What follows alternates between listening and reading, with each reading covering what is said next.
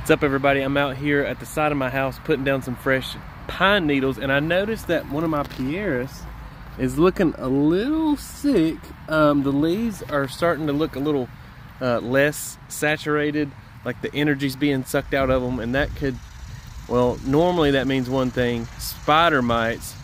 So I might give this an insecticide treatment, but one thing you can do that's simple and easy is spray it off with a high pressure hose.